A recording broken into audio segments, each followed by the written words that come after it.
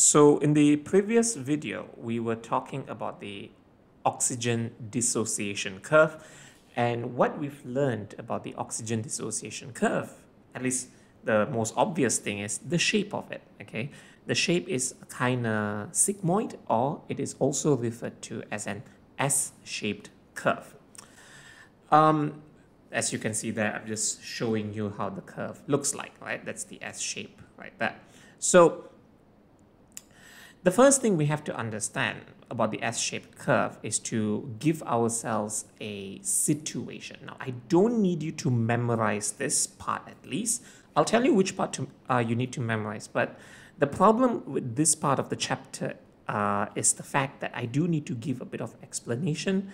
In my situation over here, imagine for a second there are a few lung alveoli that I'm drawing at the top and blood capillary at the bottom of the alveolus, because that's where gas exchange happens. Now, for example, with my oxygen dissociation graph over here, if let's say there are 4 situations where the lung alveolus has 2 kilopascals of oxygen, 4 kilopascals of oxygen, 6 and also 8 kilopascals of oxygen. Now, for example, let's say when the red blood cell passes the lung alveolus with 2 kilopascals of oxygen, it will have an oxygen saturation of 20%. So what I love to do is I would love to ask my students this question. If 2 kilopascals of oxygen gives you 20% saturation, what will 4 kilopascals give you? Then most students will say, well, if 2 gives me 20%, 4 gives me 40%, 6 kilopascals give me 60%, and 8 kilopascals give me 80%. So if I were to plot a graph of oxygen saturation against partial pressure of oxygen, I will get a linear line or a straight line. So this is a problem because the oxygen dissociation curve is a curve, it's not a straight line.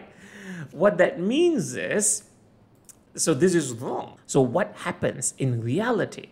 In reality, something slightly different takes place. What happens is the partial pressure of oxygen still remains the same, 2 kilopascals, 4, 6, and 8 kilopascals of oxygen. Okay, so 2 kilopascals of oxygen will still give me 20%, which is fine. Okay, so let's plot that in the graph. But 4 kilopascals of oxygen, instead of giving me 40% oxygen saturation, it actually gives me 60%. There is a sudden, sharp increase in the percentage oxygen saturation of the red blood cell. So the question is this good or is this bad? This is extremely good because you want your red blood cells to be carrying as much oxygen as possible to your body cells because your body cells constantly need oxygen. So the more you fill up the red blood cells with oxygen, the better. And lucky for us, the hemoglobin behaves in such a way. If the graph was linear, 4 kilopascals will only give us a 40% saturation. But because it's a curve, 4 kilopascals of oxygen gives us 60% oxygen saturation. I would like to remind you again that these values are theoretical. Different species and even amongst different people, the oxygen dissociation curve is slightly different. So these values of 2 giving us 20%, 4 kilopascals giving us 60%, these values you don't need to memorize. The part that I just want you to memorize, at least the first part at least, is a small increase in the partial pressure of oxygen will give us a large increase in the percentage oxygen saturation. That is why you'll get the S-shaped curve. But of course, then the question in the exam is, why is it a curve? Why does hemoglobin behave in such a way? The reason is because, okay, so let's start again. When the lung alveoli only has 2 kilopascals of oxygen, what happens is there is a low amount of oxygen and some of the oxygen wants to bind with the heme group. Here's the weird thing about hemoglobin inside the red blood cell.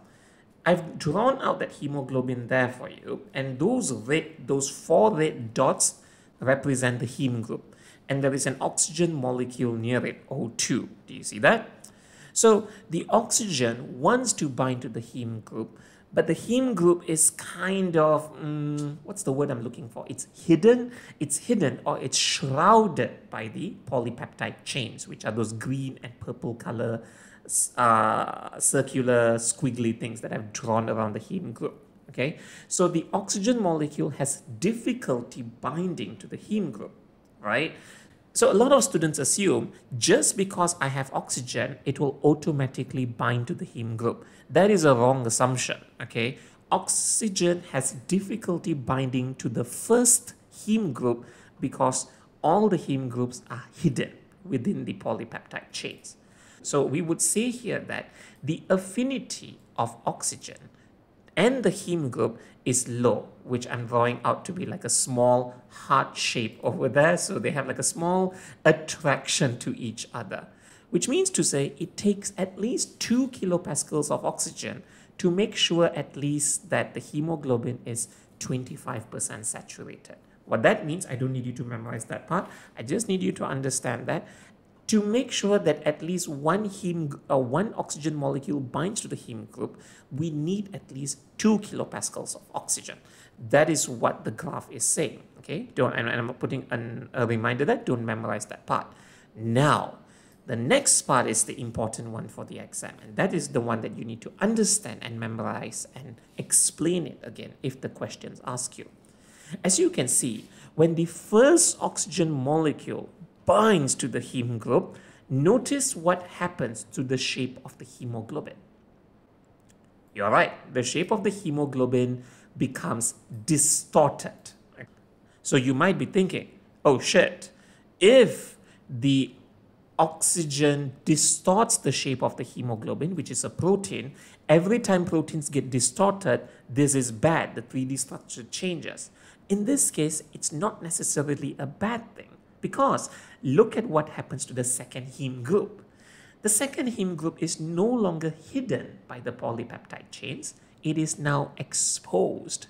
When it is exposed, it makes it easier for the second oxygen molecule to bind to the second heme group.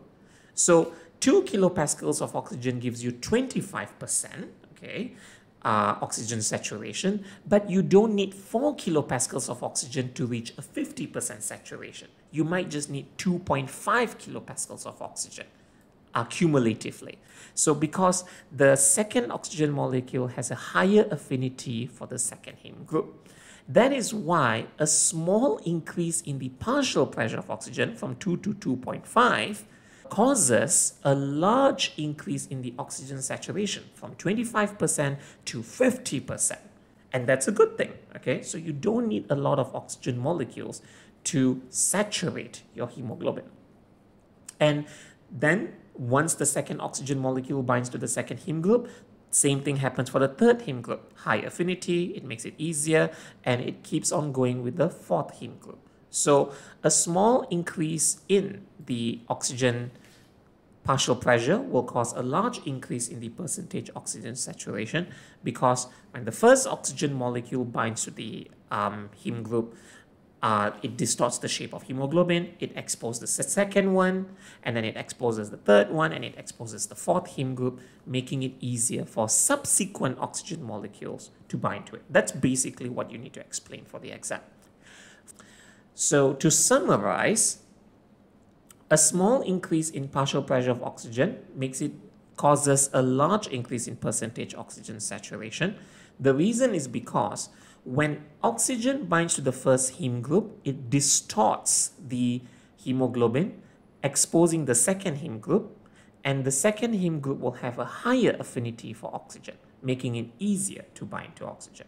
That's all we need to know for the exam.